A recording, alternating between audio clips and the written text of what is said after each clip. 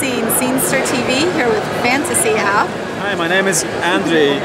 I'm a founder of Fantasy. Tell me all about it. So the Fantasy app is like an app for special occasions for special people.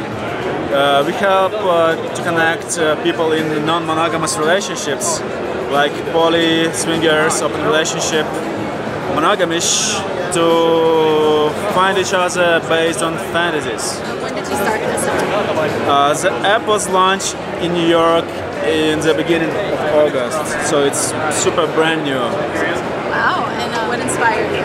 Like sex positivity is a rising trend. I'm sex positive, and I see like that people want to be in ethical relationships. They don't want to cheat their partners, but they want to meet like new cool people based on their lifestyle, values.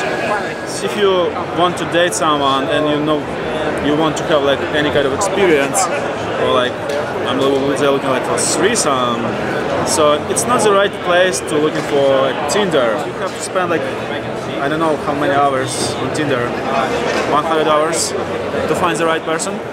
And on Fantasy, you can find out like based on your threesome fantasy easily wherever you're up to, like couple or single. Okay, perfect. And is it on iOS and Android?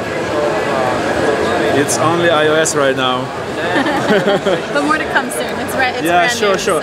So the Fantasy app is a website where people can subscribe for the Android version or download the iOS version. Okay, can you tell people exactly what the website is? Yeah, the website is fantasyapp.com.